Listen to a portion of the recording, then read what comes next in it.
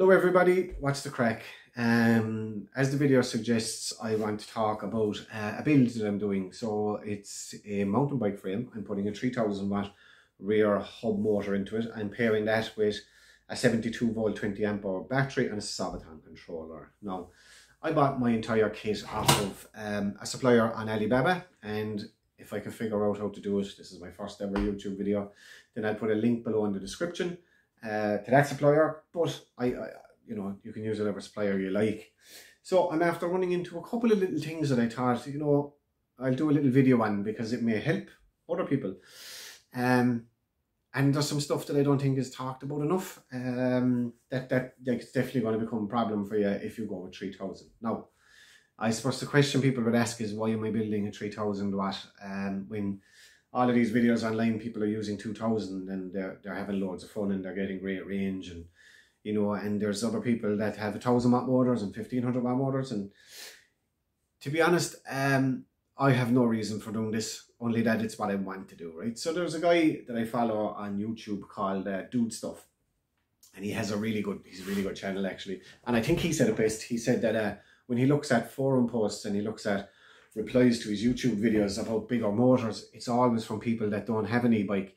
And that's me, guys. I don't have an e-bike, but I'm going to go with the 3000 watt motor. What I'd hate is if I built like a 2000 watt system and I was sitting back afterwards looking at it thinking, I wonder what it'd be like to have extra power. And I'm not a small guy, you know, I'm probably twice the weight of some of these young lads I see riding the 2000 watts. So I figured, and I go with 3000 watt, I get good fun out of it. So anyway, one of the problems that I came up against that I think you may face, and maybe you won't, but definitely with my supplier, was I want to put gears on my bike.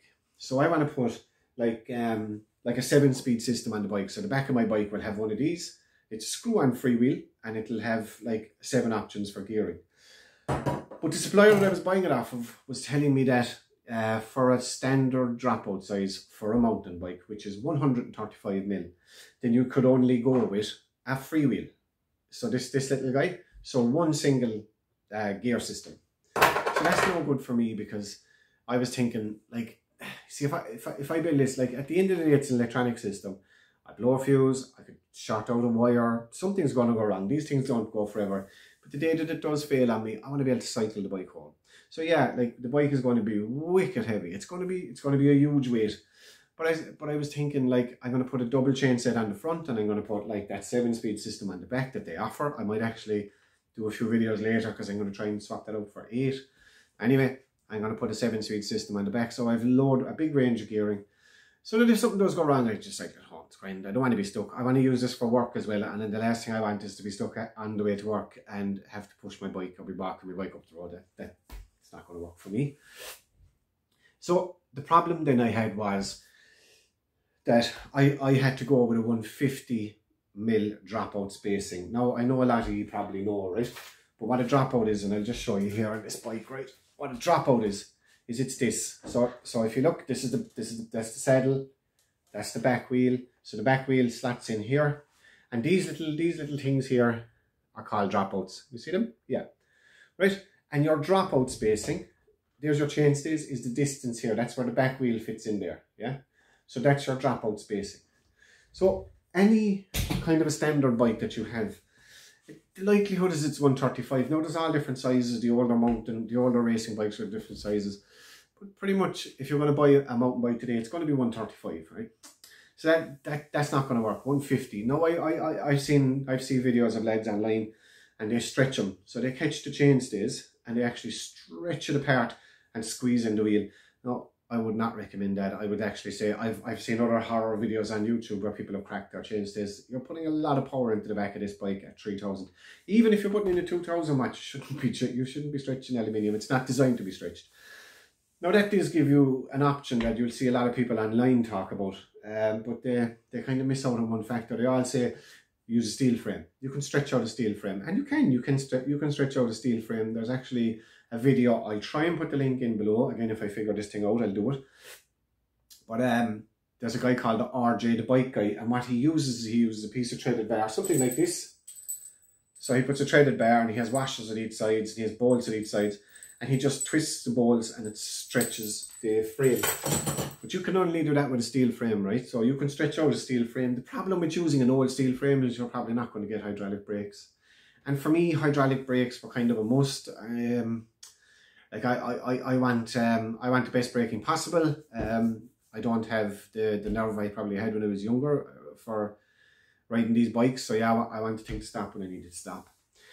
So anyway, the solution I've came up with is I did a lot of searching, and I'm after finding online that there is a standard in the mountain bike industry called Boost, right?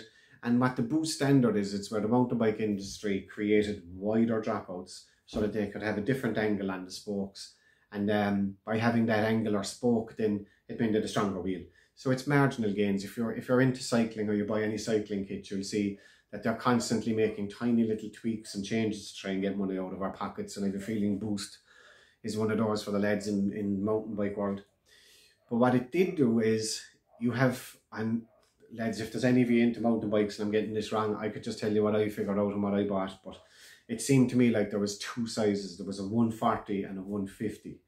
Now 140 was, that's better. Now we're getting close to what I need, which is 150. However, be very, very, very careful with Boost. So what you want is Boost QR. So that's Boost quick release, right?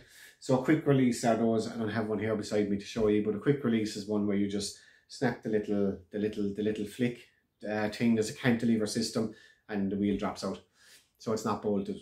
So, but the other one that you have to be wary of is Boost through axle. So a through axle is where you don't actually have a dropout anymore. You have an enclosed circle on each side and you push an axle through. That will not work for what we need. You can't use through axles. But that's only simply like looking at if you're thinking of buying a new frame. Now I'm not saying everyone's going to be able to buy a new frame, but if you are buying a frame, just make sure you measure the dropouts. If it's an aluminium and it's not, and it doesn't work, it doesn't work. So fortunately for me, I found a bike with Boost quick release. That means that's the bike, the red one I just showed you there, and that has the dropouts. And interestingly enough, with quick release, they actually make it a little bit wider, because what the quick release does is, they say it's a cantilever system and they want it to squeeze. So actually when you measure Boost quick release, it's actually 142 mil. So now I'm only stuck for 8 mil, which is fantastic. I mean, like, I'm still not going to stretch my frame out by 8 mil. I know that's only 4 mil each side, but I'm not going to do it.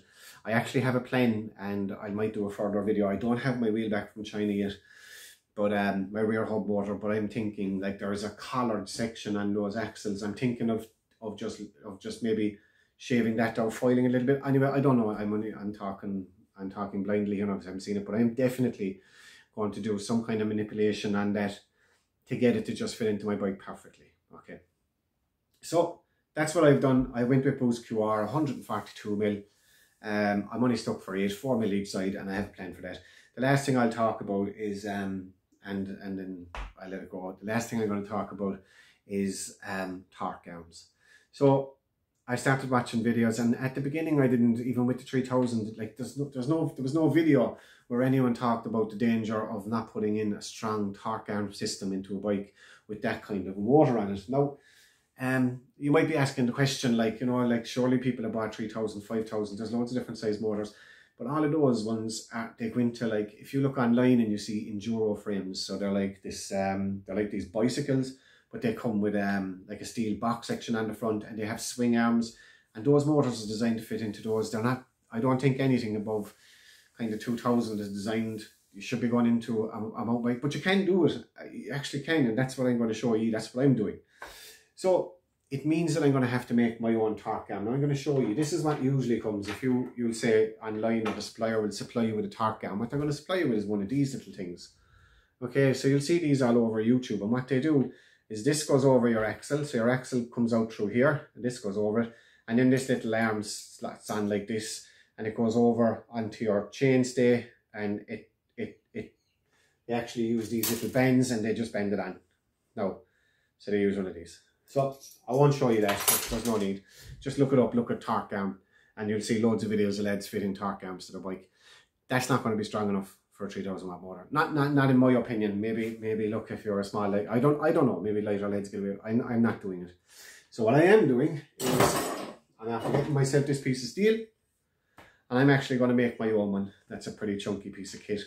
And I'm going to mould the back of my bike. I'm going to do mould for the dropouts.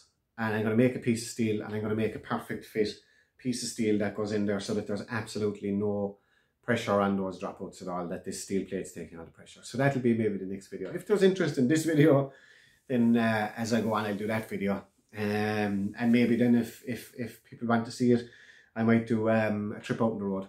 So anyway, for now, thanks for watching the video. Boost QR, that's how I got over the problem. I haven't seen anyone else talk about it. Yeah, and I'll continue doing videos if people are interested. All right, thanks for watching. See you all later.